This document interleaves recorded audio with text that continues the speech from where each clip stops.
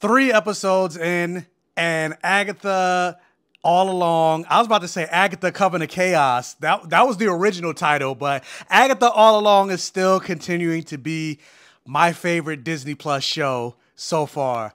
Justice for Sharon Davis.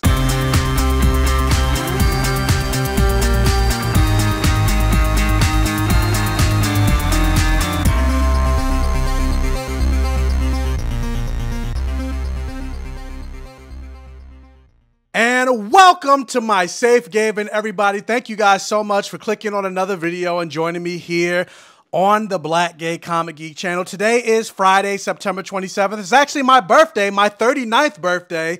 And so if this is your first time coming across one of my videos, if you want to wish me a happy birthday, you can, and give me a free gift, you can do me a favor and hit that subscribe button if you're not subscribed already. But let me introduce myself first and foremost. My name is Michael. I call myself the Black Gay Comic Geek. And I always say the things that I love to talk about on my channel has blood, sex, gore, and magic, or any variation of the four. So I like to talk about fantasy, superheroes, comic books, action, adventure, horror movies, and of course I like to talk about black representation and queer representation. So if that's something that you're interested in, and plus, like I said, it's my birthday, hit that follow button. You can also give me a happy birthday gift by hitting the like button. It'll really help with the YouTube algorithm, getting this video out there, getting my channel out there, so more eyes can get to my channel, so more eyes can continue to follow me, so I can continue to grow my page, continue to grow my channel, and everything like that. Your love doesn't cost a thing. Hit the like button, like, share, comment, interact on this video for the all gay rhythm. Now, with that said, guys, we are here to talk about, like I said, probably now my favorite, or at least so far in these first 3 episodes. We don't know how the show is going to end, but my favorite show from the MCU to be on Disney Plus, and that is Agatha All Along, episode 3. This one is going to be a spoiler-filled review. I did do a non-spoiler review for episodes 1 and 2 because when I saw the episodes, they weren't out yet, but now the episode is out.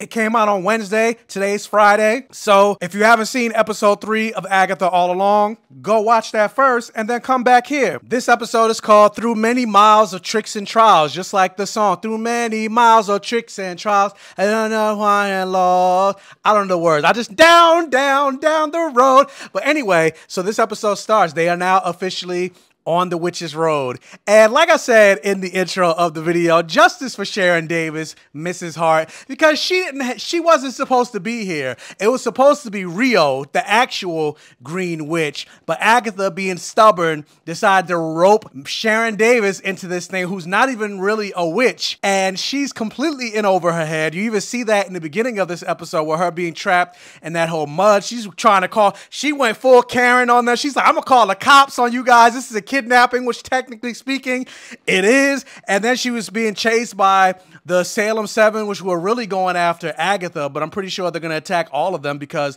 they're all working with Agatha. They're all going to be in their way, so they're going to go after whoever they need to go after to get Agatha. But I'm just like, damn, Sharon Davis, you deserved so much better. But with that said, the rest of the coven find out that we all know at this point the teen is Billy Kaplan. Like, it's pretty obvious that he's playing Billy Kaplan. Now, the thing that I don't know, because in the comics, like I mentioned before, Billy Kaplan is the reincarnated son of Wanda Maximoff. And part of me, especially after this episode, I'm wondering if they're going to retcon Billy Kaplan's origins. And instead of saying he's the reincarnated son of Wanda Maximoff, they're going to say he's the reincarnated son of Agatha Harkness. He's Nicholas Scratch. He's still Billy Kaplan, but he's not Billy Maximoff's soul. He's going to be Nicholas Scratch, because like the theater terminology of Chekhov's gun, all the moments of like the fact that Agatha's so protective of him, the fact that Jennifer Kale had that conversation with him, was like, we don't know where her son is. She wouldn't even know what he would look like if he showed up. She potentially sacrificed him from Mephisto. They keep bringing up his son, so or her son. So I'm like, are they trying to say that he's the son? Or it could be a red herring. This could be a Ralph Boner situation where he's nobody. Or she ends up thinking he's her son, only to find out that he's the son of her worst enemy, Wanda Maximoff. Or he could be both. He could be the body of Nicholas Scratch and the soul of Billy Maximoff, William Maximoff. Who knows? We'll see. But I hope they don't do it where they retcon Billy Kaplan's, because it's obvious he's Billy Kaplan. Like the fact that they're sigilling over his name with the rest, which the rest of the witches did find out about. But like, he's clearly somebody, but we'll see. But I wouldn't like it if it turns out that Billy Kaplan is the reincarnated son of Agatha, as opposed to like he is in the, just keep it the way he is in the comics. But with that said, like, I also feel like after this episode, and my friend Fantastic Frankie made this video first, but I was thinking it while I was watching. I don't think Agatha has actually been, or at least completed, the Witch's Road, because the way she was reacting when she first got there, and then also people are like asking, like, what do we do? What do we do? And then Patti LuPone's character was just like, tame thy fears. And Agatha was like looking at her like, oh yeah, you're right, the song. And then they were when they were looking at Agatha trying to figure out what they were doing, it kind of reminded me of that song in the 80s episode of WandaVision where it was like, we're making things up as we go along. That's kind of what it felt like Agatha Harkness was doing when she was giving them advice of how to get through the Witch's Road. She was like, it felt like she was making it up. Like it didn't know, like she didn't really know what was happening. Even when when they got into the mansion and they all had to drink from the wine, the way Agatha was moving, her being so fearful, her being so mistrustful, her not wanting to drink the potion, even though when you got to the end of the episode, you clearly saw that they had to all drink from the potion in order to move on from the trial. The way she's moving and being so I'm like, I don't think she's ever completed the trial. And I think that's also part of the reason what led her to the Darkhold, because maybe she tried the Witch's Road first, it didn't work out, and so then she tried more alternative means in sacrificing her son to get the Darkhold, to get more power, because the Witch's Road wish of her potentially obtaining more power didn't work out, so she chose a more darker route. But obviously, based on this episode, each episode is going to be and focus on a different way. They even kind of mention, like, this first episode was the potions, and this is why you need different types of witches to get through the road, because she said we need a potions witch, we need a divination witch, we need a protection witch. So each episode is going to be their episode in a certain extent. But even still, I still wish there were more episodes in the season, because when you get to this episode, you see there's so much backstory, and like, you know, with finding out about Sashir Zamita's character, Jennifer Kale, or when it comes to Patti LuPone's, I don't know why I can't remember her name, Lila, I think, Patti LuPone's character, the Asian witch character, I can't remember any of their names, but the Asian witch's character and her mother, like, I would like to learn more about their backstory. And obviously we're going to get some as we get throughout more episodes, but the fact that there's only 9 episodes total, there's only going to be but so much that they can tell in those 9 episodes, because we still also have to learn more about Agatha, and we still have to learn more about who this teen is, and they still have to get to the end of the Witch's Road, and we need to find out more about Rio and her relationship with Agatha, plus these other witches. Like, there is a lot to tell in 9 episodes, and I feel like this show could really use maybe like 12 to 15, but it is what it is. It always ends up being the case where I'm just like, dang, I wish we got more episodes, but either way, I'm still really enjoying this show so far. But I love seeing the fact that Agatha is so haunted by whatever happened in the past with regards to her son, and then that also it's a great callback to WandaVision and why Agatha perhaps wanted Wanda's power so much, because she's the mythical Scarlet Witch, and it's said that the Scarlet Witch can pretty much do anything. And if you also remember in one of the episodes of WandaVision where Wanda's kids were saying, Mom, you have the power to do anything, bring back the dead, make Sparky not dead again, and you saw how Agatha was hopeful when she was like, can you really do that?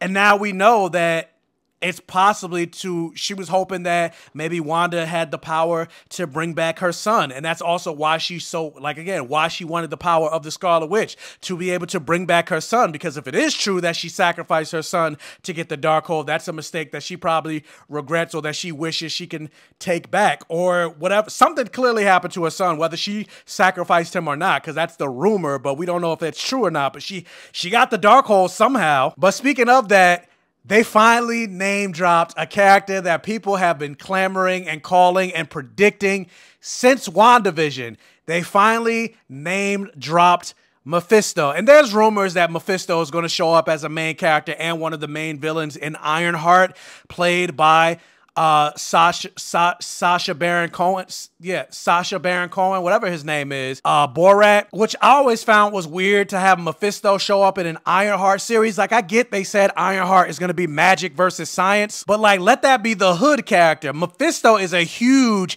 magical character.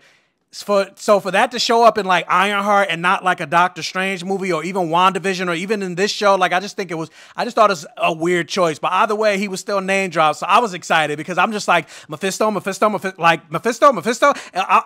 was like the seagulls on Finding Nemo, like mine, Mephisto. Like every time you turn around, like, because he connects to so many characters within the MCU, whether it was Thanos, because he connected to Thanos during the Infinity Gauntlet saga. Why am I drawing a blank? Wanda, with regards to her 2 kids. Loki, Doctor Strange, Doctor Doom, Spider-Man with the whole No Way Home storyline. Like, so many different characters throughout Marvel Comics. So I'm just like, it would make sense for him to show up. He first showed up in a Silver Surfer comic. But you know how they say, be careful what you wish for, be careful what you wish for, because Sharon Davis, when she went into that magical kitchen, she said, bury me alive in that kitchen or something along those lines, which ended up being the same place that she died. Because being that she's not really a witch, she's really an afterthought in the coven. And so even though they figured out the potion to keep them from being poisoned, they didn't get her strand of hair. And so the potion didn't work on her. And so by the end of the episode, she ended up dying. And I'm just like, damn. They just granted, the actress, I'm like, she's getting a paycheck, so even though she died in episode 3, that's still 3 episodes of work that she got, but it's still just like, damn. They really just treated her as like Sharon Davis deserved better. She suffered, again, like I said, she suffered under the hands of Wanda, and now she's suffering again under the hands of Agatha in the Witch's Road.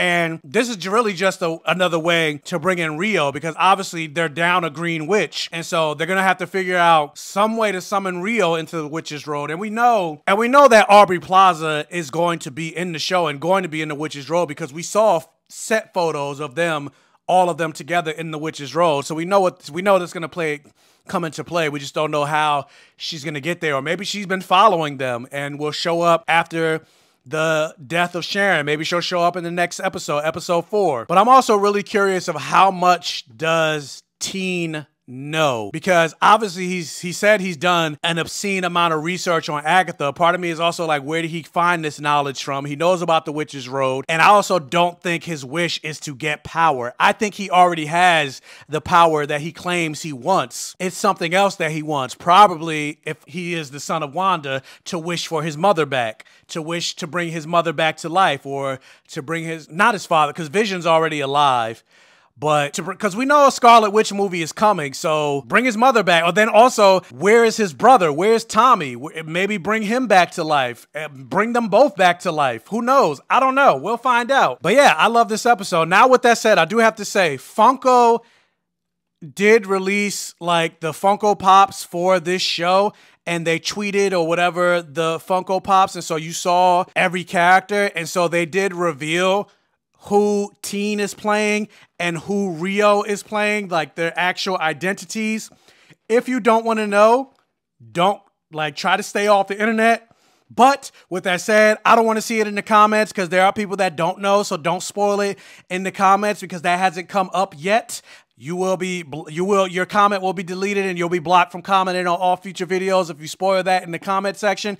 But I did end up seeing it, so I do know the name. I do know Teen's name, and I do know who Rio's actually playing. But either way, I'm still curious to see how it's going to play out within the context of the show. But I'll bring all that up just, for people to just beware of the internet, basically, as is always the case when it comes to these types of shows. Spoilers abound. But with that said, what did you guys think about this recent episode of Agatha All Along? I'm still loving this. I can't wait till next week. I wish I could time travel or jump forward to next week. Or I wish somebody could send me all 9 episodes just right now so I can binge watch it over and over and over and over and over again.